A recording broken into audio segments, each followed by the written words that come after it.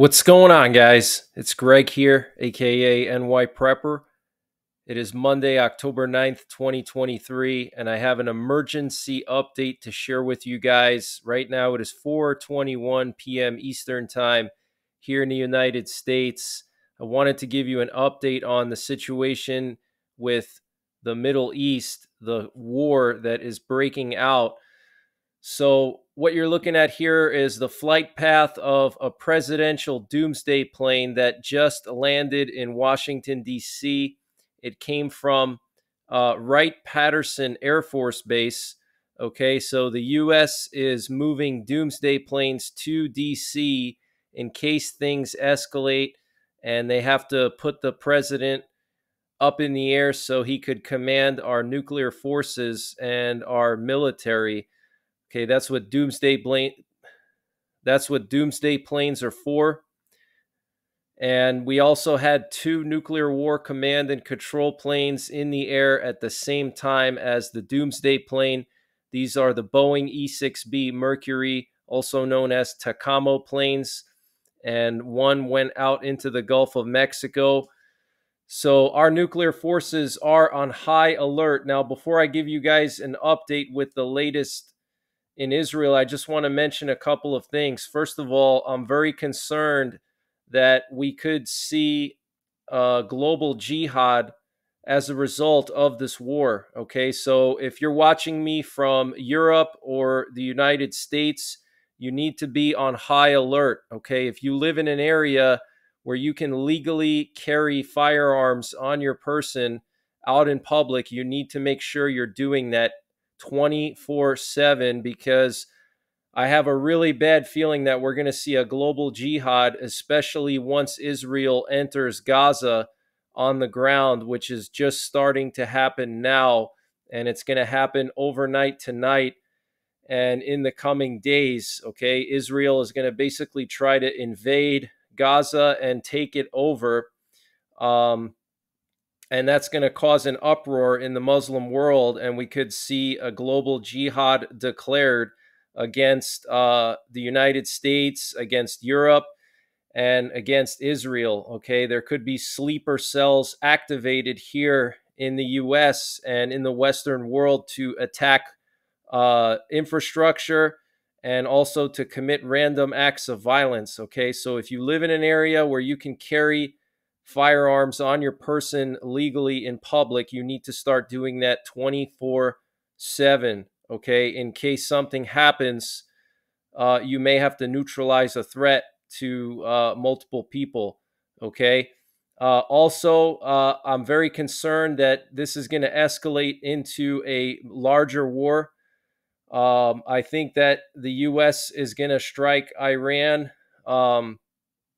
with potentially some kind of limited attack option or selected attack option. These are basically nuclear attacks of a limited scale. And that would basically be the only way for the U.S. to decapitate the Iranian military and their nuclear facilities. Okay. They would probably use a combination of surface burst and ground penetrating warheads with a low yield, probably a lower yield than the Hiroshima and Nagasaki bombs. We're talking about just a few kilotons to minimize fallout. But this is a very real possibility as the war continues on. Okay, we know that the U.S.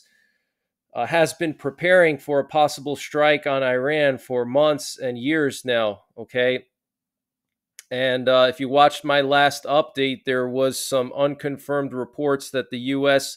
has beefed up their B-52 bombers in the Middle East. Okay, they've been moving B-52s into the Middle East, so that's a sign that something could be going down soon.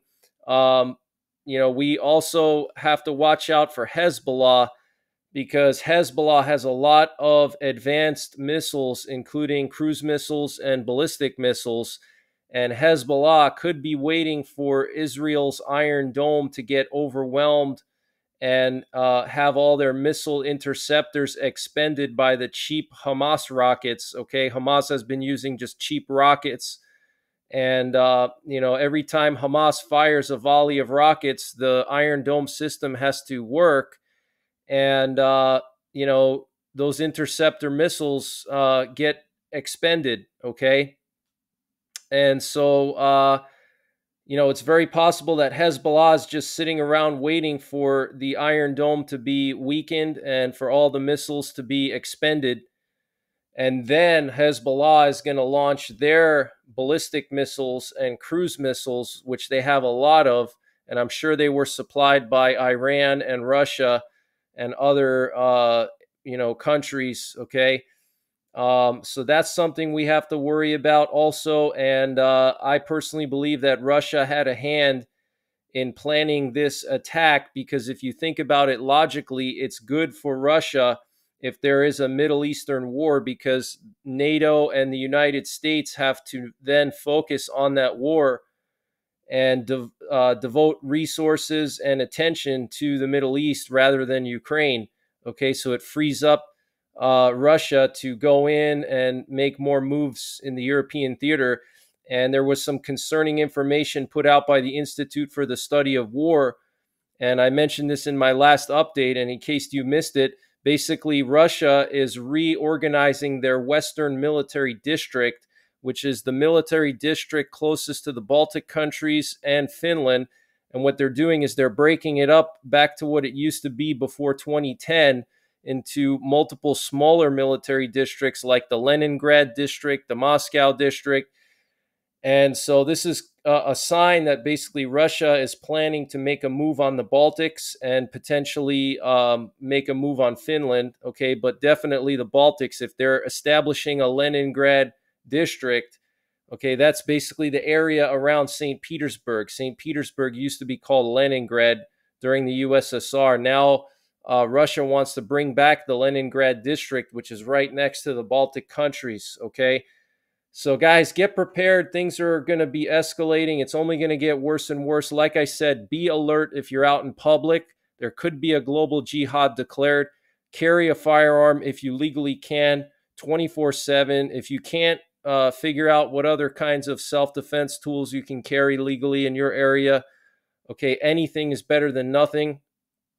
But your awareness is the number one thing that's more important than any tool. Okay, you need to be aware of your surroundings, and you need to have a plan. You need to always be aware of where the exits are, wherever you're going. Okay, stay away from crowded public spaces. Try to avoid using trains, especially if it's like rush hour time.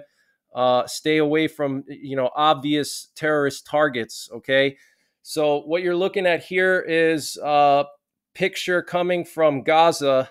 Okay, and this was taken earlier today, and you can see the entire skyline is just lit up orange. Israel is just pounding Gaza right now. Here's another picture. I mean, you can see that they're using heavy ordnance on Gaza, and there's a ton of pictures that I cannot show, but I think you understand what's going on there. Here we have a picture coming from Lebanon. Lebanese civilians are now evacuating from southern Lebanon because they're expecting a war with Israel to spill over into southern Lebanon as Hezbollah gets involved. We currently have 3 C-2 Greyhounds heading towards Crete, and these planes are responsible for supplying aircraft carriers with supplies and also men. Okay, munitions, men, and supplies. Okay, so 3 of these planes going towards Crete. Obviously, they're in that area so they could resupply the aircraft carriers with whatever they need. Okay, so this is a sign that the U.S. is beefing up its military presence in the Eastern Mediterranean. So I want to just read some of the latest headlines, and I will be doing a live stream later on tonight. Okay, I have it set for, I believe, 9 p.m. Eastern time. I may have to push that back to 10 p.m. Eastern time. Okay, we'll see. But definitely sometime tonight I will do another update live, a live update. So we have some breaking news coming from Turkey. The president of Turkey said that Turkey is ready to mediate to end the war between Israel and Palestine. We have an official representative of Hamas announcing that he is open to negotiations on a ceasefire with Israel. We have the Home Front Command in Israel telling citizens to prepare to stay in shelters for 72 hours. Okay, so for the next 3 days, Israel is telling its people to stay in shelters. You know, are they expecting a nuclear attack on Israel? It's very possible, guys. Okay, are they going to get bombarded with thousands and thousands of missiles from Hezbollah and Hamas? Probably. This is unprecedented, guys. I cannot stress to you how serious this situation is. Okay, anybody downplaying this situation needs to get their head checked. And the high command of Hezbollah released an official video with a message in the Hebrew language saying, "We are coming." Okay. A Hamas spokesperson is threatening to execute hostages. Let me read to you what he said. He said, "We have decided to put an end to this. From this hour on, we announce that every targeting of our safe people will be met with the execution of one of our enemy hostages, and we will broadcast this with audio and visual, or audio and video." Okay, so Hamas threatening to execute hostages if Israel continues its bombardment of Gaza. This is really bad, guys. And we know that there's Westerners in those hostages. Some of those hostages are Westerners, okay? Americans, various types of European countries have people that have been taken hostage, okay? We are getting word that rockets are being fired from Lebanon towards Israel at this hour. Hezbollah is saying that they attacked the Israeli Pranit and Avivim barracks with guided missiles and mortars. And the Israeli Defense Force is now firing artillery at Hezbollah in southern Lebanon. Okay, so Israel is now firing artillery at Hezbollah. Hezbollah is attacking Israel with rockets. So Hezbollah basically has already entered the war. Hamas threatening to execute hostages. I mean, it's just spiraling out of control, guys. We have some breaking news coming from sources close to Hezbollah that are reporting that a full mobilization of forces in Lebanon has been ordered, with many said to be moving towards the border with northern Israel. Okay, so Israel's getting attacked on all sides, guys. Okay, Lebanon, Gaza. This is just absolutely crazy, guys. Okay, and I stand with Israel. I will always stand with Israel.